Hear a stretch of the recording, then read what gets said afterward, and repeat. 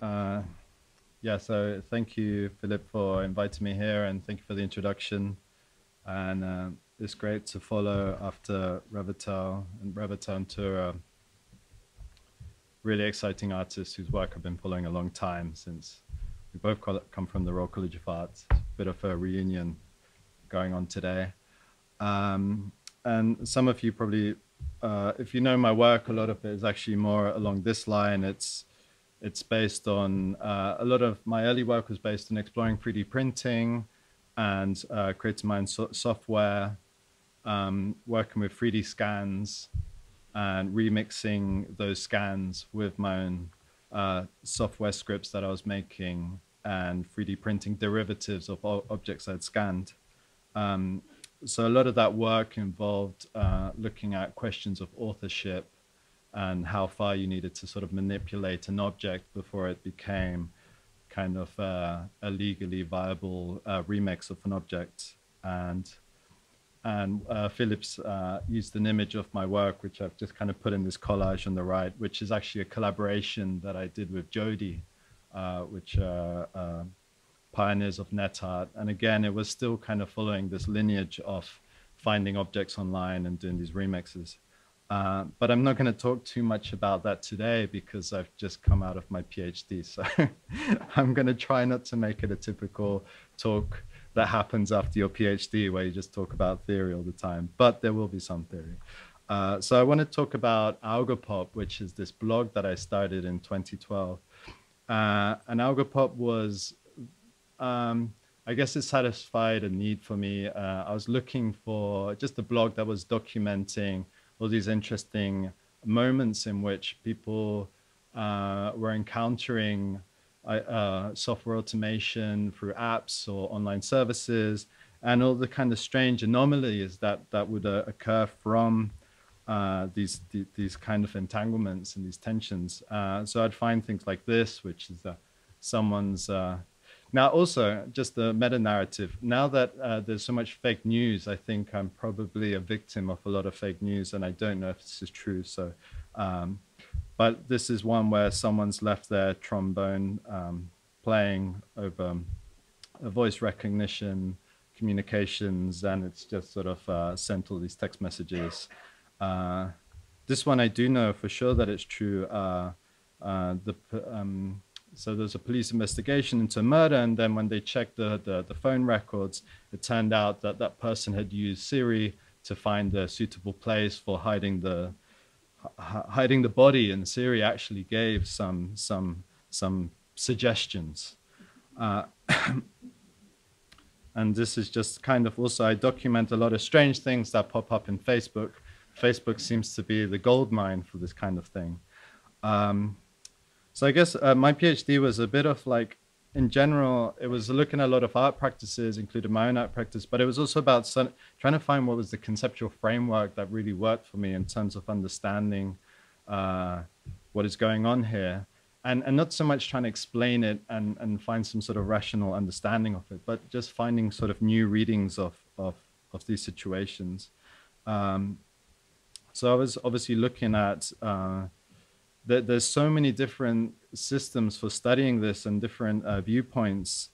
And I think I obviously got a little bit obsessed for a period of time with critical algorithm studies, which is a whole body of literature, which actually doesn't work for me because it's a body of literature that essentializes the algorithm. It looks for an algorithm as a way to explain all this. And a lot of the arguments come back saying, well, if only we could look at the algorithm, then we'd be able to actually explain it. But it happens to be that this algorithm is in a black box and is proprietary, so we can't see it, so we can't tell you what the algorithm is, but we're sure it's the algorithm. So I actually kind of moved away from that more into science and technology studies and feminist studies. So I was really excited about new developments from writers like Lucy Sushman and Karen Barad, and even Donna Haraway, who kind of looked at this from a very different perspective, looked more at that sort of social activity and that sort of human entanglement. And that was really, really fascinating, a different way of moving away from the algorithm as the core technology or the essence of these situations. And also I got really excited about software architecture. And software architecture is this kind of really dry kind of field within computer science, which was really set up to conceptualize very complex software networks. But it was also kind of empirically enacted in software systems. So I'll explain a little bit in a moment. So one of the strands of my studies is called multiplicity. And multiplicity is a term borrowed from Deleuze, and it kind of applies very well to software architecture configuration. So Roy Fielding is he did this. He's kind of one of the main architects of software architecture, and he also worked for the World Wide Web Consortium. So a lot of his ideas he actually implemented in the standards and the protocols of the web itself. And so he's the kind of modern architect of Web 2.0. And I mean, this sounds really dry, but it's kind of very insightful that a software architecture is defined by a configuration of architectural elements, components, connectors, and data constrained in their relationships in order to achieve a desired set of architectural properties.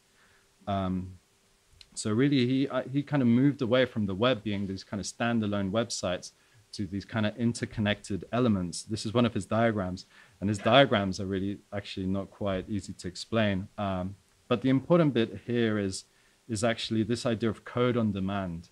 So when you visit a website, it's actually visiting lots of other components in real time and kind of sourcing different bits of code from different websites that are encapsulated, and they're communicating to each other using application programming interface, an API. And this was very much Fielding's idea for how the web should be reshaped. And these ideas really took off. You know, the whole social media platform is sort of based on this type of architecture. But it's also the architecture, I mean, through this lens of software architecture, we can understand a lot of things. So chatbot, for instance, essentially is a very kind of small type of computer architecture, one that sort of interfaces with a bigger platform and has its own sort of database. And this is a chatbot designed by Michael Mulden, whose bot, Julia, roamed a tiny mud, which is pre-web. And he actually became a multimillionaire because Julia evolved into a spider web that would catalog the early World Wide Web, and that was called Lycos. And Lycos back then was one of the big main search engines. So the interesting thing about Fielding's ideas is that they can kind of scale up. I mean, this whole premise of architecture was that it could multiply. And this is a computer architecture diagram for Storyblocks, which is a platform that I had never heard of. But I found it really insightful to see a platform show a graphic of just how complex a platform is. This is a platform designed to give you recommendations for photographs, and also for photographers to upload their images into this sort of database. So it's kind of like a more commercialized Flickr. And it's really interesting to see that there is no singular algorithm. Instead, code is encapsulated into lots and lots of different components. So database software would be written by database software engineers, and they would wrap that up in a way that they could speak to a server. And then you have other servers running other routine things like doing sort of image tagging. And all this stuff is all sort of, what it does is all these kind of interrelated parts creates these kind of new agencies, these new capacities, and these new generative outputs to these systems. And it's a system like this that would then give you an anomaly like this. So where your recommendation for having seen A Bug's Life would be, you'll love The Human Centipede.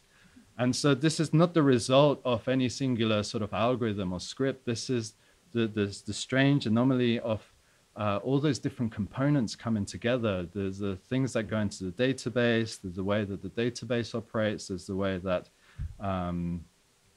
I guess your own user activity triggers other things. The way another script, for instance, will find the connection between the word bug and the word centipede. Here's another anomaly where I guess there's so much information in Google's Google Translate system that if you put in sort of the repeated interesting characters, you'll get this kind of strange poetry. Or also like a situation here where again, a Facebook anomaly where if you're called Grandma, you might be auto-completed as Grandmaster Flash. And this brings up like kind of another component to my research was actually how humans and social activity is entangled in these systems. And new ideas coming from writers like Karen Barad really helped me sort of reshape my thinking because I guess I was working in an interaction research studio, and the word interaction really sort of frames it in such a way that we think of this kind of dichotomy between humans and non-humans that we're kind of, I mean, this kind of project is my pet peeve. Sorry, I know, Philip, you probably have a lot of this on Can, but it's really interaction kind of sets up this dichotomy between the human user and the sort of machine, and those two things are kind of separate components, and that they meet at this interface at this point of interaction. And obviously interaction doesn't totally cover that, but in a nutshell, this is kind of sometimes how it configures this understanding. Whereas what I was interested in this other notion of interaction, how entanglement is a whole gamut of different types of connections with social activities that are both interaction and interaction. For instance, you might have come across capture that will help you. For instance, this Google technology wants you to help it train it to recognize the difference between Zizek and Mark Hamill, who plays Luke Skywalker. And a friend of mine, Jeff Thompson, is doing this whole study around the computers used by Mechanical Turkers. So Mechanical Turk is a whole system operated by Amazon where they sort of outsource elements of human computation to humans rather than. So it's kind of like doing the same sort of architecture, but encapsulating human activity as a component that you can append onto your own architectural configurations. And it's interesting how these systems have scaled up. I mean, this is kind of like a. 看我的视频没有点赞就离开了，可有些人还没看完，随手就是一个赞，因为他们知道每个人都不容易，随手一个赞就是对年轻人最大的鼓励。如果你也是。Which is interesting. This has some overlaps with some of your work, Revital, where there's this kind of behind a technological system, you have these kind of embedded human workers and social activity that is kind of hidden from view specifically to give you this illusion of this kind of human-machine relation, but actually that machinic system relies on all these human actors as well. So going into theory again, Karen Barad's quote here is the neologism interaction signifies the mutual constitution of entangled agencies. That is in contrast to the usual interaction, which assumes that there are separate individual agencies that precede their interaction. The notion of interaction recognizes that distinct agencies do not precede, but rather emerge through their interaction. And that is from the book Meeting the Universe Halfway, Quantum Physics and the Entanglement of Matter and Meaning.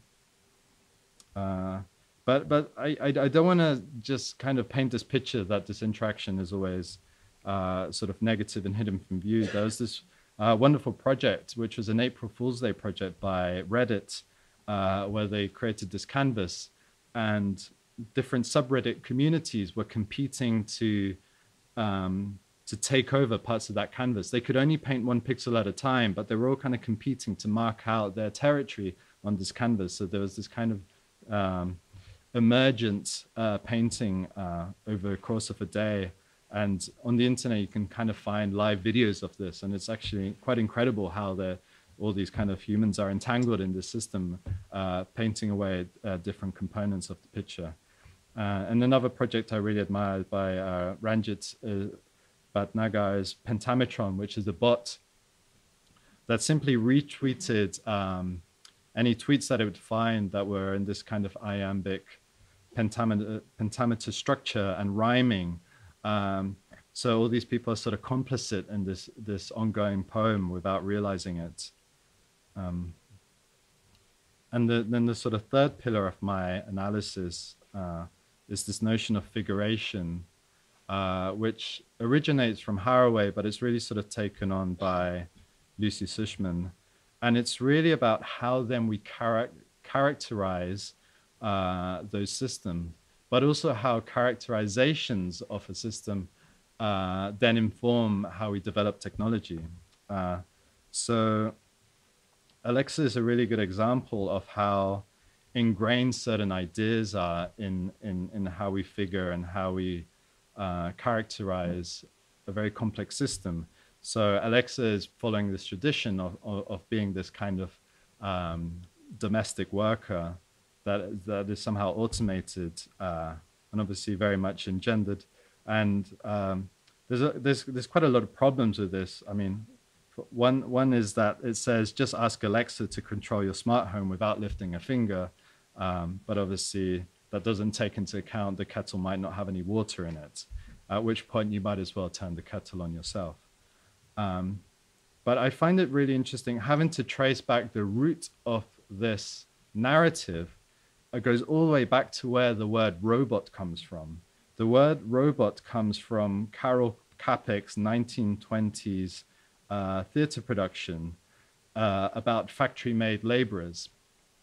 And it was about so these aren't supposed to be mechanical beings. They're sort of flesh and blood beings like us, but they were sort of made in a factory.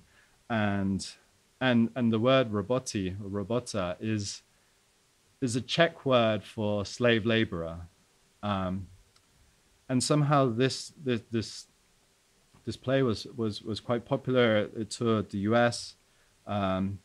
And coming from sort of 1990s, it was really like a reflection on the rise of populism and socialism, and how potentially the working class could understrain, revolt, and overthrow the elites, which is what happens in the story. But of course, this term robot gets picked up by Asimov, and he coins robotics. And the whole field, right from the beginning, instills this idea that robots are there to obey us and be our servants. The second law of robotics is a robot must obey orders given to by human beings, except where such orders would conflict with the first law, which is about protecting humans. And then this kind of this narrative gets ingrained and sort of reenacted again and again in popular culture. So a lot of the technologies that we end up developing then in turn try to materialize these narratives. Lucy Sussman's quote here again: initiatives in new technology materialize the cultural imaginaries that inspire them and which they work in turn to enact. The effects of figurations are political in the sense that the specific discourses, images, and normativities that inform practices of figuration can work either to reinscribe existing social orderings or to challenge them. And this last part about challenging those kind of ingrained figurations is kind of where I see this framework being really useful for practice, which I'll come back to later. I've recently moved to Mac, and I've discovered Cortana, which is the inbuilt AI, the chatbot. And if Cortana is actually is quite a sort of a nuisance software. It sort of props up a lot unless you actually disable it. It's also built into Skype. And what I found really fascinating was actually Cortana comes from the game Halo. So Microsoft also owned this game called Halo, and And in the game, it's characterized as this female assistant, and it was voiced by a voice actor called Jen Taylor. And when they decided to sort of build the sort of real chatbot for Microsoft, they decided to keep the name Cortana and even keep Jen Taylor as the voice actor. So this whole idea, this imaginary assistant, really becomes sort of materialized in the sort of architecture of Microsoft. And the lead developer of Microsoft says, one of the Cortanas is an intelligent learning AI who is duty-bound to help a companion as much as possible, using a staggering database of information combined with real growing knowledge of that companion. And the other Cortana, well, is the same thing. But it's not just technology companies that sort of peddle these narratives and reinforce them. It's also very much the press. And from my own experience of having worked in the press, it's really incredible how often they distort my work to fit these narratives, to talk about sort of robots taking over the world. And also marketing departments really create these kind of mythological narratives. This is this like kind of terrible marketing campaign for ask.com, which they had just had a software upgrade. And so the marketing team, well, the sort of advertisers came up with this brilliant idea where they would kind of generate this whole mythological character called the algorithm. And the algorithm was meant to do all these things like find Jesus, because so many people would search for Jesus on the search engine, and so on. But it's interesting because here this notion of an algorithm stops becoming this kind of technical term and becomes more of a type of figuration for computer architecture. So it's often we find software figured as algorithms, apps, machines, bots, AI, and they carry tropes of being servants, assistants, human-likes, either being smart or intelligent, and increasingly being, because of machine learning, we kind of conceive them as being kind of childlike and ongoing a learning process. So I find it kind of very useful to have this framework because it gives us a reading in which we can kind of start thinking of these things as creative practice. And I curated a show as part of my research called Art of Bots. And I brought together all these artists and technologists that were kind of really pushing the boundaries of what a bot could be, or what a software system can be. And this one project, Big Data Pawn Shop by Sam Levine, Adam Harvey, and Surya Matthew, kind of really exemplifies this idea of multiplicity because they took as a component all these this catalog from the NSA that had been leaked by Snowden, and it was a catalog of spyware objects, and kind of used that as the design for a number of things that you could buy on this marketplace called Zazzle. And Zazzle is a marketplace in which you can buy mugs and T-shirts and pillowcases and all these kind of strange objects. And then they just kind of managed to find ways of kind of contaminating that marketplace with all these NSA files.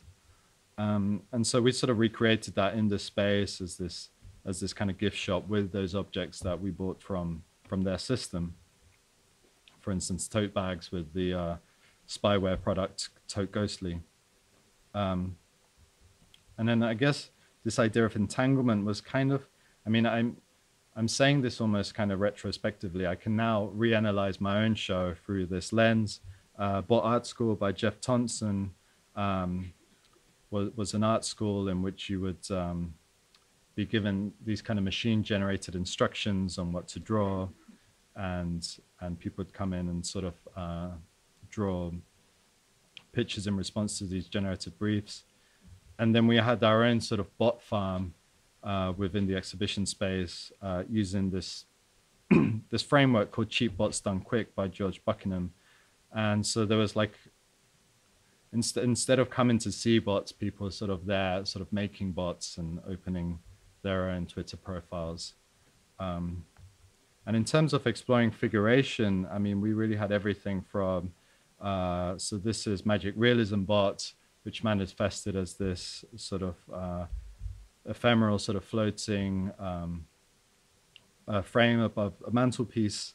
And it's very much, it generates these kind of small magic realist stories. But we also had this kind of animatronic by an artist called Shardcore, which is called Mammon. And so it's a very different way of figuring and characterizing a bot using kind of a physical sort of statue. And it also made a great thing to have at the entrance. So Art of Bots was kind of a small curatorial exercise in trying to identify different practices that are really kind of pushing the boundaries of how you can kind of conceive of what a bot is. And so some of my own work, Novice Art Blogger, is a bot inspired primarily by the technology that was coming out. There's this kind of new technology in recognizing images and generating captions for images. And it was very much trained solely on photographs. And I was kind of more curious about the captions that were really wrong, that were just not quite naming what was in the picture. And it worked, and to sort of confuse it, it worked very well with contemporary art, especially abstract art, because it really pushed the software to try and see things and use its limited vocabulary almost as a way of creating metaphors for what it was recognizing in those pictures. So this is a poor diagram of my kind of computer architecture, which was constantly scraping images from the Tate's archive, running it through this software, then outputting it to its own blog on Tumblr. And then it was sort of generating blog posts like this, where this picture is commented, there is a lot of elephants in the river, but also there is a lot of elephants in the river. It is similar to sandy area with an elephant made from sand. Or this piece, Stefan the Conquistador, it generated a close-up view of a pizza with one look at it, or it is depicting a pizza that is ready to bite of a large bowl. I'm reminded of a pizza decorated to look like an angry bird. And I think upon reflection, what really works with Novice Art Blogger is that instead of creating, using a figuration that tried to frame it as intelligent or smart, I was kind of framing it as in being actually quite crude and not very smart at all. And so it kind of was received in a very different light as this charmingly honest, very decoding the over-articulated I love you, Novice Art Blogger. There was this kind of strange fan base emerged really quickly that kind of that I guess just read this technology in a very different way because it was figured very differently. There was this characterization that kind of almost ridiculed machine learning and computer vision. In terms of entanglement, I've kind of increasingly been interested in projects where I can kind of aggregate other people's user-generated content, especially 3D objects, because obviously my background is making sort of 3D prints. So this one only takes 2 slides to explain. I went through communities such as 123D app, and then I sort of downloaded every sort of Mickey that I could find and just created this one piece called Every Mickey. Moving on, Shiv Integer is another bot that I made in collaboration with Julien Dessoif. And this one generates these mashups of other people's objects on this site called Thingiverse. So Thingiverse is this platform and that is there to I guess bring together or enact a community of individuals that have home 3D printers and want to share their files with each other. So the whole thing uses an underlying licensing system called Creative Commons. Thank you. I was going to say creative applications. So Creative Commons system allows, kind of creates a legal framework for people to sort of download other people's objects, remix them, and they can kind of decide how much freedom to give an object, whether anyone can use it, whether it could be used as long as it's shared equally, or whether it's used for non-commercial reasons.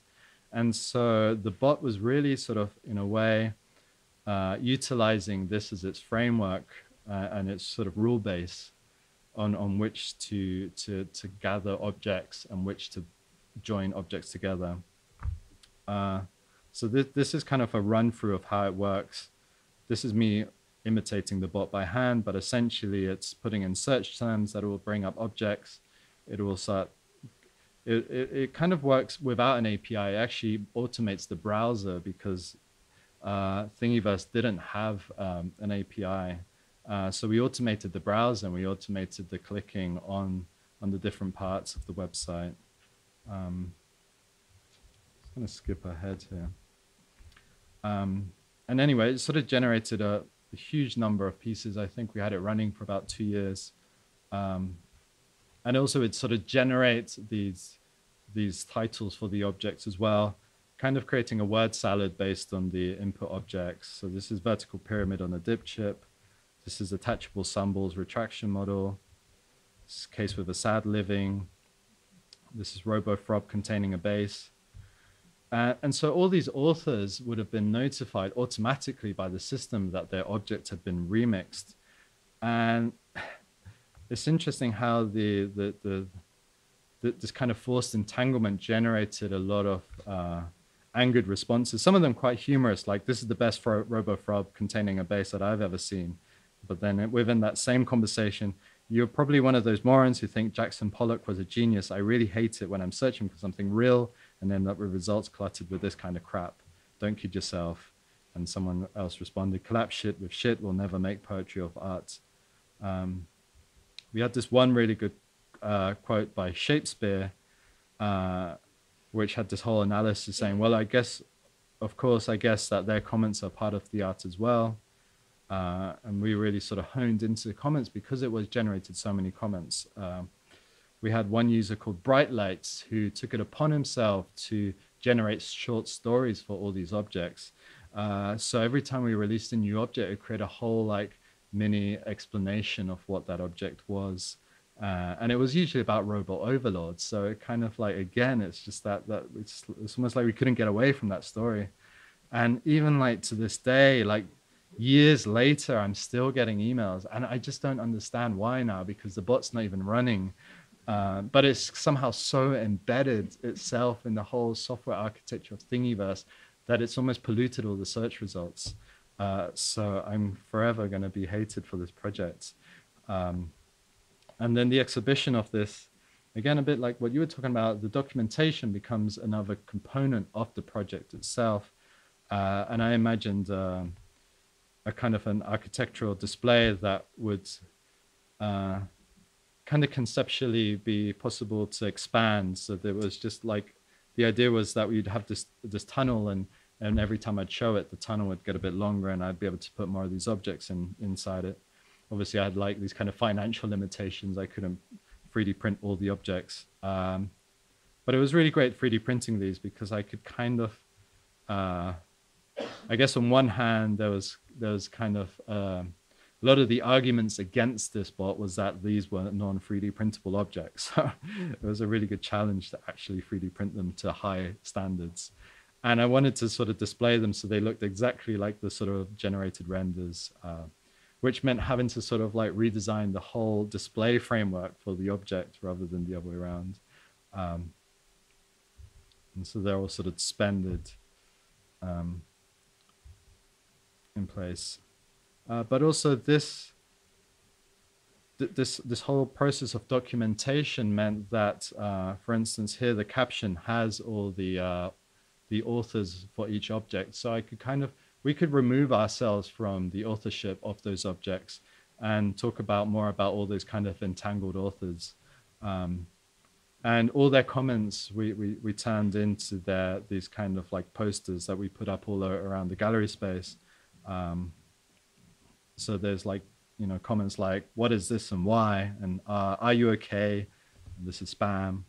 Or how does this model have anything to do with its title? So the comments really became part of that documentation. And also we made this kind of ending credits, which was incredible. We had to computer generate the ending credits that credited all the authors. And there's so many entangled authors that it took 2 hours to watch the ending credits.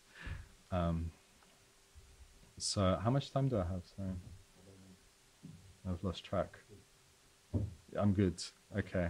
The boss says I'm good. So this is another project that I kind of abandoned. I can't wait to come back to. It's called All Eyes. So All Eyes has kind of become relevant again because it turns out that a lot of machine learning systems now are being trained on images that have been scraped from Flickr. And back when I made this in 2012, I was really, I couldn't believe how open Flickr was about their users' data. You could just scrape anything. So instead of being really crude and sort of downloading everyone's pictures, I was just downloading their eyes. I was using computer vision to recognize the eyes and creating a data set of all these eyes scraped from Flickr. So somewhere on my hard drive, I've got like thousands and thousands of eyes. And it's interesting seeing it kind of pick up all the false positives as well. So yeah, this was recently in the news, facial recognition's dirty little secret, millions of online photos scraped without consent. I guess that's me as well. At least I feel like with the eyes, I kind of, well, yeah, I probably cross over into uncharted territory in terms of copyright over people's eyes.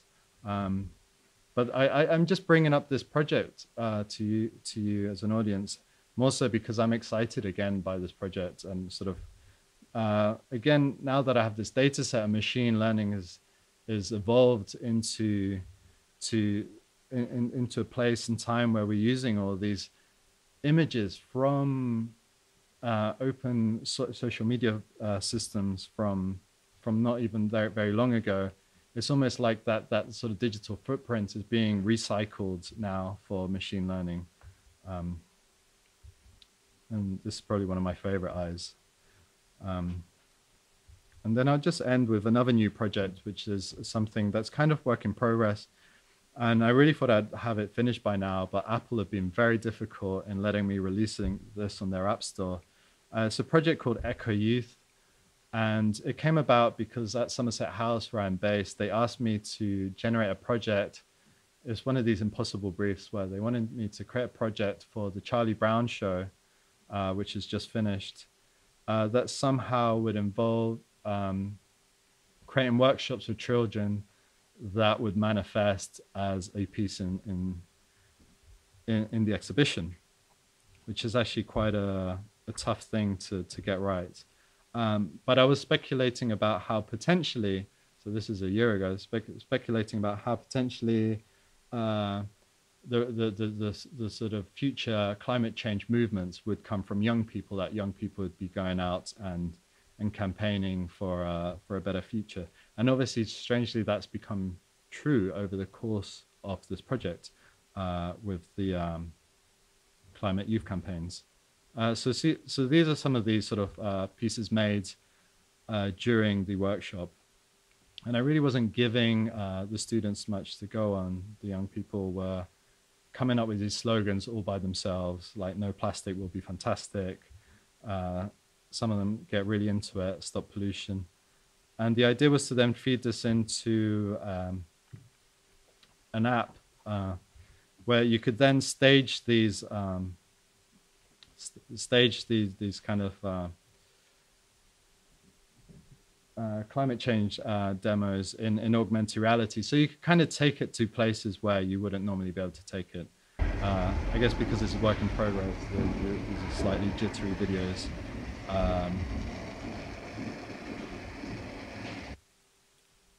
This is a longer video. This is actually the video that was running at Somerset House. And so this is kind of an early version of the app with some of the early placards that were made. But it was kind of me trying to find it's interesting because it pushed me to go to sites in which these signs sort of made sense. So I was going to places like 10 Downing Street, but also to very briefly to part of the Thames. And it's interesting now that there is so many placards being made by young people out there, it's becoming a project in which I could plausibly approach these activists and start documenting their movements. So it really becomes an echo of some of their work that they've made for real life activism. And then sort of being able to make an app that people can use to sort of reconstruct those protests in virtual space or in this kind of mixed reality space, and take it to places like United Nations and whatever, to sort of reenact and recapture those moments and generate new occurrences, new contexts for this type of climate activism. And I think I'll end it there. That's great. Thank you.